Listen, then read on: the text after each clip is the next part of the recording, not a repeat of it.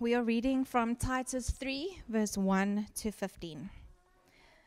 Remind them to submit to rulers and authorities, to obey, to be ready for every good work, to slander no one, to avoid fighting, to be kind, always showing gentleness to all people.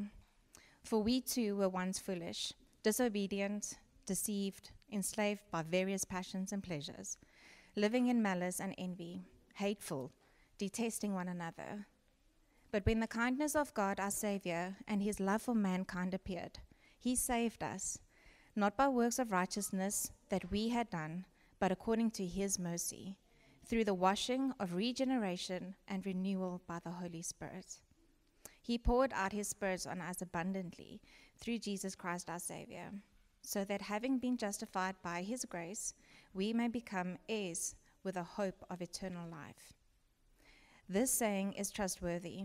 I want you to insist on these things, so that those who have believed in God might be careful to devote themselves to good works. These are good and profitable for everyone.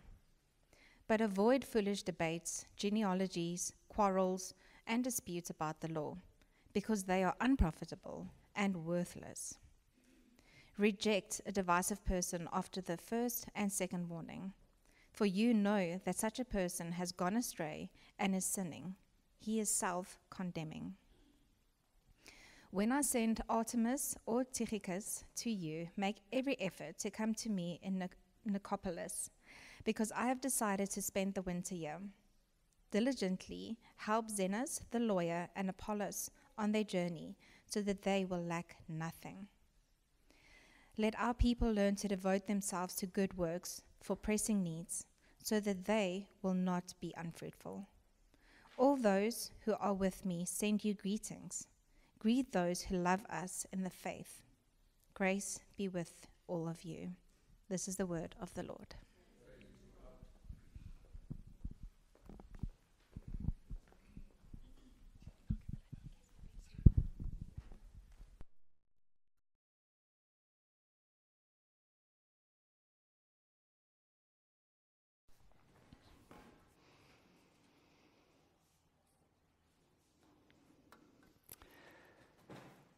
There's a page on Wikipedia that's called The Criticism of Christianity.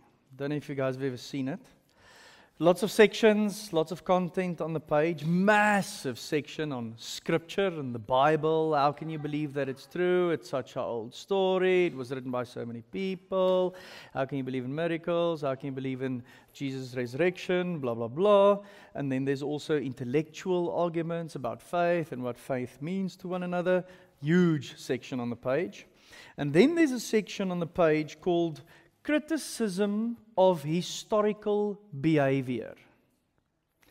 And in that section, there's information and discourse on colonialism, slavery, Christianity and women, Christianity and violence, Christianity and science.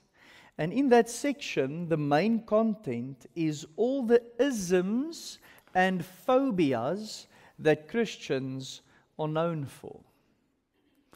It's a hard section to read, I have to be honest, because this criticism comes from the lives of Christians. This criticism comes from their behavior. How we live our everyday lives in the public space matters. We carry a badge, brothers and sisters.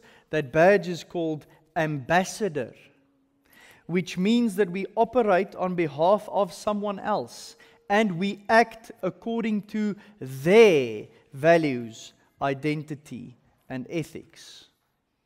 I heard a discouraging story this week on a podcast of a guy who works in a retail store. And in that retail store, he asked someone else who works with him, why don't you believe in Jesus? Or why don't you believe in Christianity? And the guy said, have you ever realized or recognized who treats us the most poorly in the store? The Christians. And then the guy said, well, I think that's a little bit rough. And then he said, it's not. Open your eyes to Sunday mornings after 10 o'clock. and see what happens in this store once the Christians arrive. And the guy told the story of the store manager on their internal radio saying, brace yourselves, the Christians will be released from church soon. It's 10 o'clock. That is a very, very discouraging story. This is the season finale of our series called Transforming Culture. Thank you for everyone's feedback about the series so far, and thank you for all the engagement with the series. I have to be honest that in the beginning of the series, because I preached many of the sermons, I didn't feel like anyone was listening. I would look up and I would see at least 4 to 5 people sleep, and I would think, I don't know if anyone is paying attention. But then I get WhatsApps through the week and calls, and we have conversations, and people say, dude, this series is turning out to be a beaut. So thank you for the feedback. I appreciate that. I've been working in ministry for 15 years, and I've never preached through this book. So it's a great journey for me as well. We're working through Paul's letter to Titus, we know that. And we've been asking 2 questions as we go. How can we wisely participate in culture in order to transform it for the common good? And we've also asked the question, how can our lives make the teaching about God our Savior, the teaching about the gospel, attractive? In the beginning of the series, we said that the church should be an agent of transformation, and we said it's not through culture wars or through assimilation to culture, either fighting with culture or being like culture, but rather through wise participation in culture. Let me just give you the Bible Project visual, because it seems like that's what we are doing during this series. The print might be small, but it's just a visual layout of chapter 3 that Marie just read. Marie's my wife, by the way. As she came down the stairs, she gave me a little graze on my leg here. And I was thinking, if you guys saw that and you did not know that she was my wife, it might look funny. But she is my wife. It's 100% legit. So thank you, love. So this is a layout of the chapter. And you'll see up top, the basic premise of verse 1 to 3 is Christians should be ideal citizens. And then you see them being friendly, serving people, and working for the common good. And then there's a huge section that's all about the gospel. That's really important. We'll get back to that. And then you'll see down here, it says, Spirit-empowered faithfulness to Jesus will declare God's grace to the world. That's where we're going to land at the end. And then there's a closing to this letter, because it is a letter that was written to someone. And we'll get there as well. One question, how are we an agent of transformation? And there's your 3 points. Be new humans and great citizens. That's verses 1 to 3. Be gospel-centered. That's verses 4 to 7. And be unified by loving and serving one another. That's where we are going today. That's our map. Interesting fact, good works gets mentioned 6 times in Titus. But it always gets mentioned with a gospel proclamation right next to it. That is brilliant. So you'll hear a lot of we should this morning, but it's never divorced of the gospel and God's grace. Let me pray for us, and then we'll jump right in. Lord Jesus, as we open up your word now, we pray that you would speak to us, that you would shape us into your image, that you would correct us, if we need correction, that you would strengthen us and encourage us, that you would remind us, that you would give us great hope, and that you will inspire us through your Holy Spirit to live according to your will. We think about these criticisms that we just heard. We think about the many times that we've heard people. And Lord Jesus, we know that that is not what you called us for. And therefore we pray now that your word would be life-giving to us this morning as we preach it. Give us great attention. Help us to focus. Help me to speak the truth and only the truth. And may your name be glorified through the reading and the preaching of your word this morning. I pray that in your name. Amen. Okay, so let's just get a point of departure before we launch into these 3 points. Remember, question of the day. Something happened to you and it changed your story. The gospel and believing the gospel, coming to faith, getting saved, submitting your life to Jesus should have the same effect than all the other events that you spoke about this morning. The gospel and believing in it is a truly life-altering moment. So here's the big point that I want to make, and then we'll look at the 3 points that I just mentioned. Regeneration or rebirth, regeneration is a big word, but we'll see it in verse 5, radically changes us. It changes us inside and out. And it changes us in such a way that we now reflect the gospel change to one another, those in the church, and to the watching world, those outside the church. It's a life-changing moment. Now, the teaching text starts by speaking about those outside the church. And the first 3 verses is all about being new humans and great citizens. So, let me show you the verses. Once again, as always, the bold and underlined emphasis is what I inserted there for us to focus on, because it will help us to see what this text is all about. Submit, obey, and be ready. Those are the first 3 words we need to look at. This is how we are new humans. This is how we are great citizens. Those words are in the present tense, which means that it is a continuous state. What do Christians do to the outside world and to people they engage with and to the culture? We submit, we obey, and we are ready. Now, if you say submit and obey in the world we currently live in, it might sound like a defeatist posture. Like, oh, I can't do anything, so I'll just submit and obey. But that's actually not what Paul is talking about here. Paul is talking about an active posture. A posture in which you actually do something. And a posture seeking the well-being and good order of society. Let's get personal. Paying your taxes. Obeying the rules of the road. Helping people in need. Getting involved in your community for the common good. We get confronted with this every single day.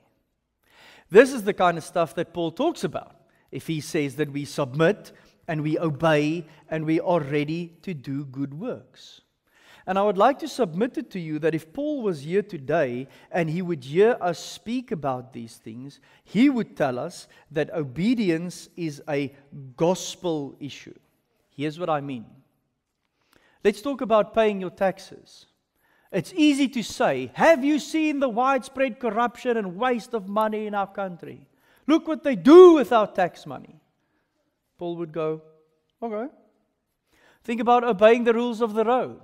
Everyone drives the way they want to anyway. Everyone is disobedient. I'm going to be the only guy trying to obey the rules of the road. Why should I care?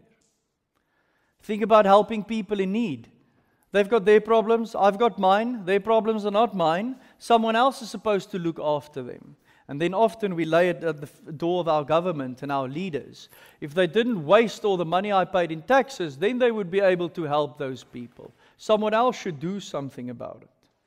Getting involved in our communities. I didn't cause that problem, I'm not going to fix it. Or, what's the use in trying to fix it? Because we'll get no help, we'll get no funding, we won't have any maintenance on our infrastructure. It's a lost cause. Might just as well immigrate to Canada. That's how people talk. So it's easy to think of these things and go, yeah, like Reino, I hear you, submit and obey, but I'm not on for this.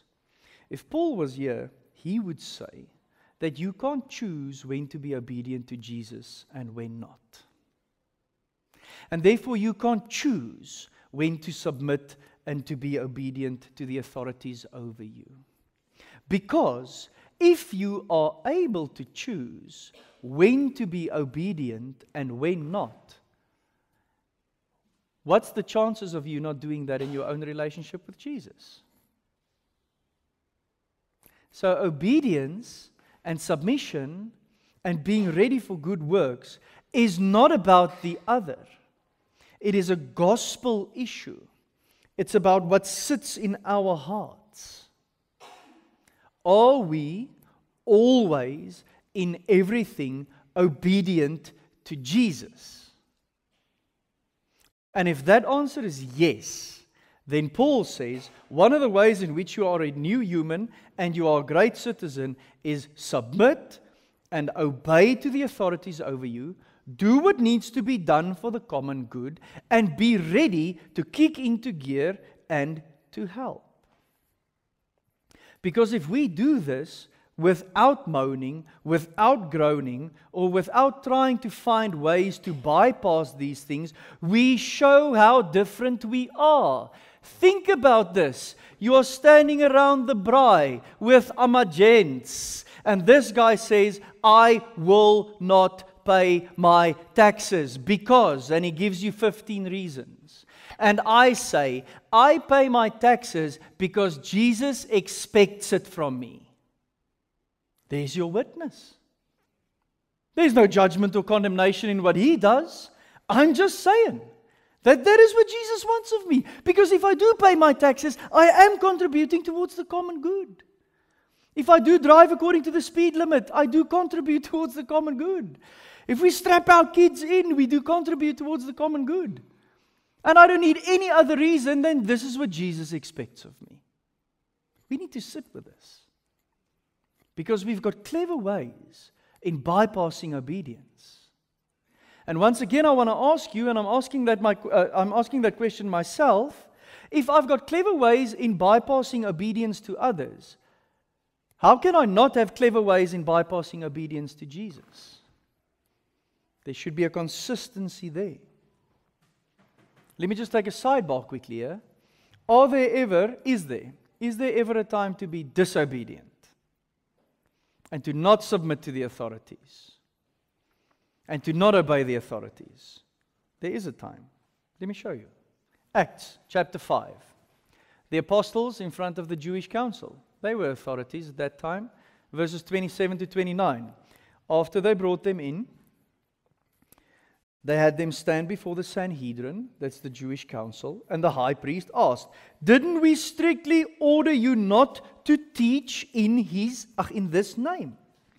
Look, you have filled Jerusalem with your teaching and are determined to make us guilty of this man's blood.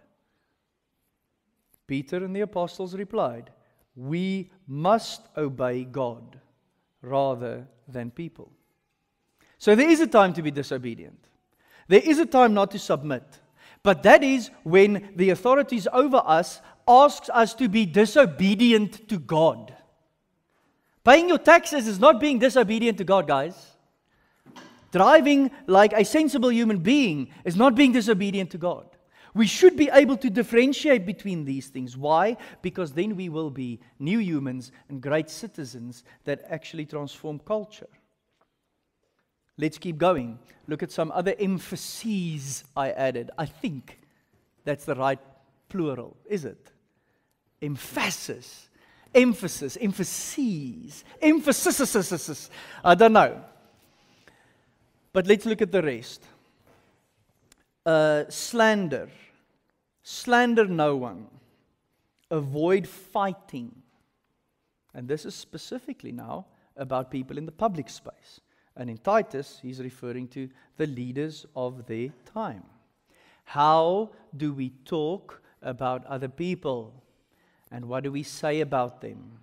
What kind of jokes do we forward on WhatsApp? What kind of funny stuff do we send on family groups that we think is funny, but it's actually not at all? It's slander. It shouldn't be expected of us. Never. If we want to criticize and speak truth to power, then you do it in love. You don't do it by using words of slander. Think of fighting. Oh my word. Post something on the socials, make yourself some popcorn, and sit back. And see how people just hammer whoever they want to hammer on the socials. We've got the spirit of fighting in our world. I don't care if it's in our world, it shouldn't be in here. But sometimes it does creep in. Like our base position is fighting and conflict and arguing. To be kind. Always showing gentleness. And look at this word. To all people. How do you queue? How do you queue? Anyone? Are you a good queuer? I'm a really nice guy, but Woo! I queue bad.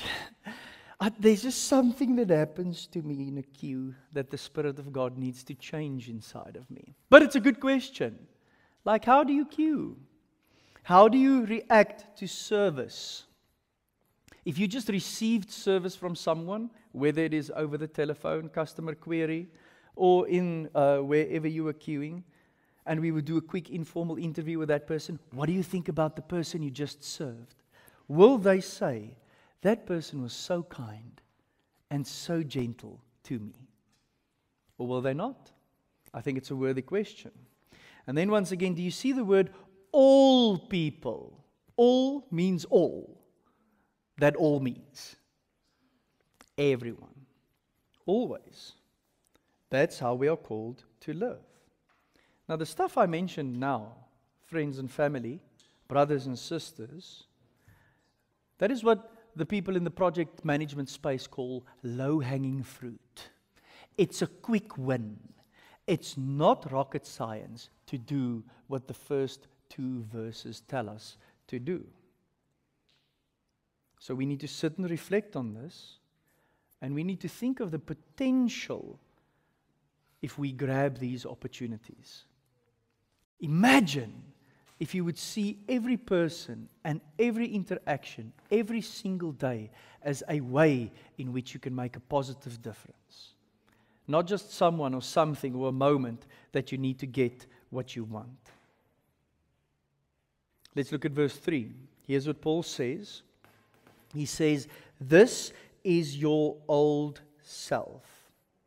He describes Christians in the past tense. Now, I don't know about you, but foolish, disobedient, deceived, enslaved, malice, envy, hateful, and detesting, that doesn't sound like the good life. But that's the life that we all lived before we came to faith, before the Spirit entered us, and before the Spirit changed us. And even though it is part of our old self, every now and then it does pop up. I don't know about you, but sometimes something would happen to me, and I would show a character trait of old Rhino back in the day. And I'm like, my word, where did you come from? You shall not live here. Get behind me. That's important for us. When these things pop up, we need to remember that this is who we were. It is not who we are. But if you look at some of these characteristics, foolish, disobedient, deceived, especially enslaved and various passions and pleasures, malice and envy, sometimes in our world, these things are celebrated in our culture. Speaking poorly of someone is called free speech. Being enslaved by something and enjoying it as much as you want is called me being me, and you being you, and me being free. But you're actually not free at all. And that's why Paul reminds them that this is who they were. They didn't know how to live. They were not obedient. They believed falsehood, which is being deceived. They were enslaved. And then they hurt each other in a really, really bad way through malice. Malice, envy, being hateful, and detesting one another. How do we transform culture? How are we an agent of transformation? We are new humans and great citizens. Now, can I be a new human? Or can I not? Is it possible for me to achieve these things? It absolutely is. Why? Well, let's look at the gospel, verses 4 to 7. So, just look at the highlights quickly. Kindness, love, saved us according to His mercy, abundantly, justified, heirs, amongst other things. This is the main focus. For us to live as new humans and to live as great citizens, we have to start here. This is critical for our lives as Christians. Think about this real quick. Think of all the have-tos in everyday life. When I wake up in the morning, I have to use the bathroom. And I have to eat food. And I have to brush my teeth or at least cleanse myself in some way. And I have to put on clothes. Let's be honest, the pastoral visit won't go that well if I don't. Those are essentials to my life. There's also a whole lot of other things that I have to do in a day, but if I don't do those, I cannot live. If we don't believe in this, if we don't live in this reality, if we don't start every day here as followers of Jesus, we will not be able to do it. We have to start here every day. So Paul moves from who we were to who we are. He speaks of us in the present state. Think about this, if we play with words. God could have left us in verse 3, but He didn't. And that's great news to all of us. He appeared. Do you see the personification? It was a human being that showed us God, and that human being is Jesus. And when He appeared, He was full of mercy and kindness and love. And when He appeared, He didn't only show His character, He also did something to us. Regeneration, I'll get to that word now. And renewal, really, really important.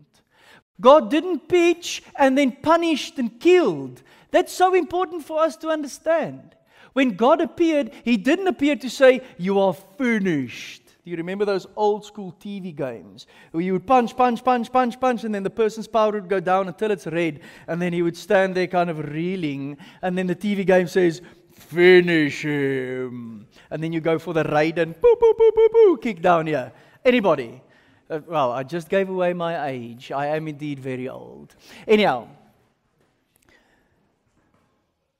when God appeared, He regenerated, He renewed, He justified us, cleared the record, said not guilty, made us right, and then gave us that beautiful title, heirs. We have something really good waiting for us. Hear this, church, this morning. The gospel is not about making good men better. It's not about making bad people good. It's about bringing dead people to life. And you are either dead or you are alive. There's no in between. And we have the opportunity and the invitation to choose this life because of this whole vibe that God did for us. Do you guys see it? So Paul says, be new humans and be great citizens and be gospel-centered. Because if this is the essentials to your life, you will be able to get it right. Why? Because God does a great work in us. Let's talk about that great work quickly. The word regeneration means our entire nature is changed.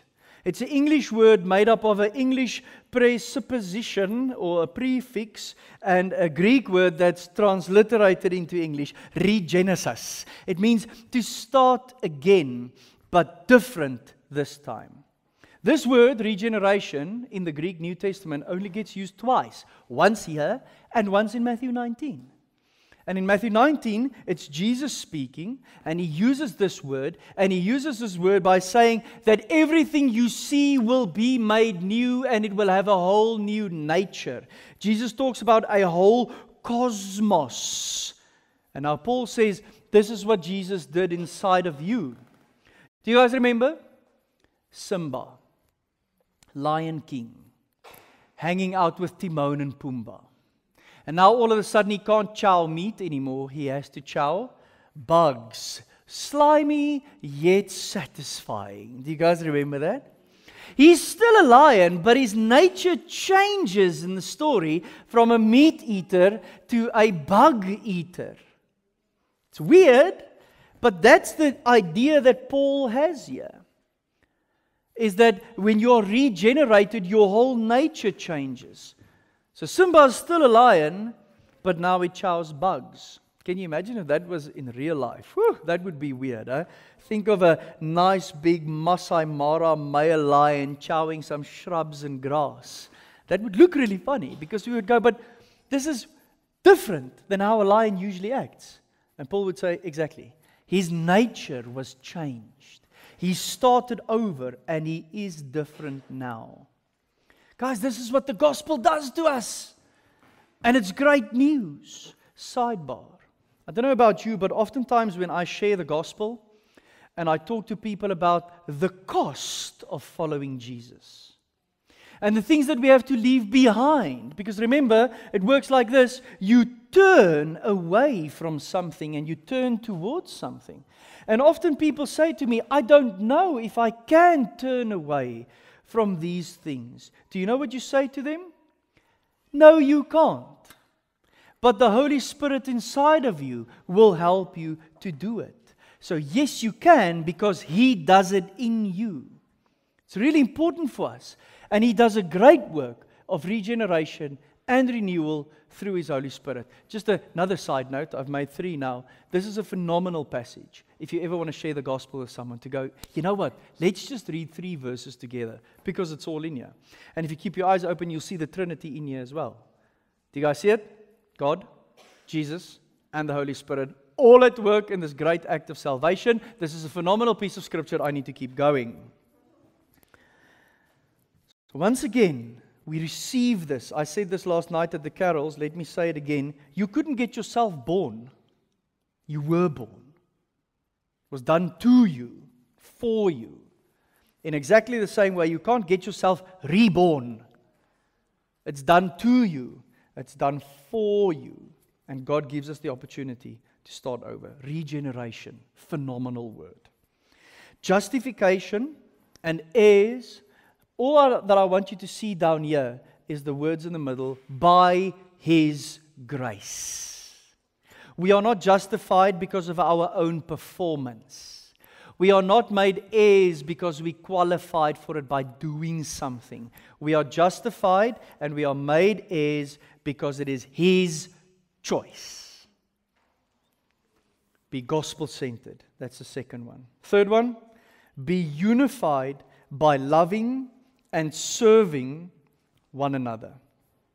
Let's look at the highlights. It'll be over 2 slides, but just like in the previous slide, I highlighted some focus words for us. Now, especially trustworthy, insist, good works, and then good and profitable, and unprofitable and worthless, and then divisive. These are important words for us, and obviously the word avoid in verse 9. So let's look at those highlights. If you look at these highlights, ask yourself the question, do the things I spend my time on have anything to do with the gospel? Or let me ask a collective question. Do the things we spend our time on have anything to do with the gospel?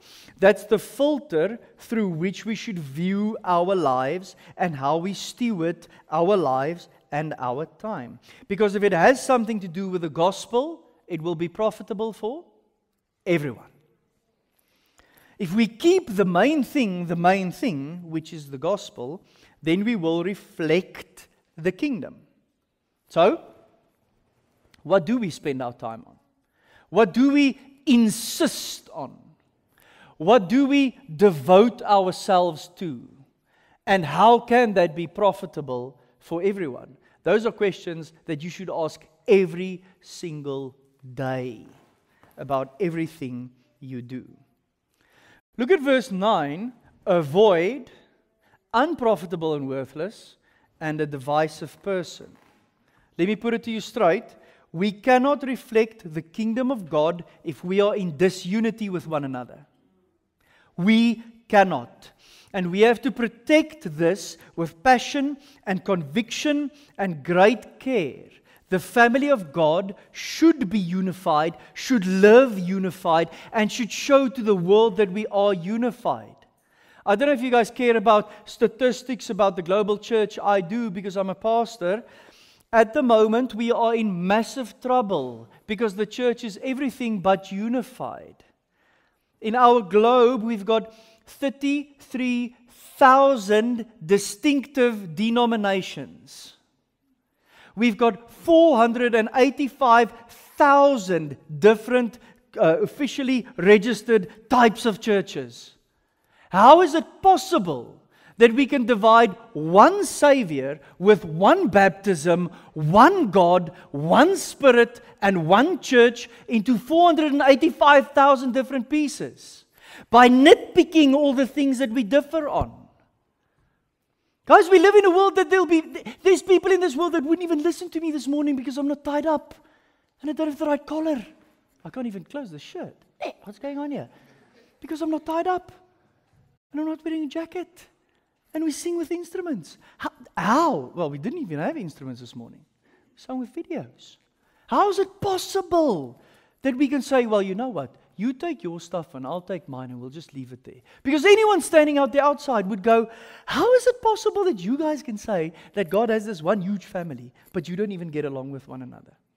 Unfortunately, we have to, when we read a scripture like this, pay attention to this and say that we are going to do this differently. If you think about a smaller unification and division, even if you just listen to someone in this church saying something about someone else in this church, and then you say nothing, you aren't helping.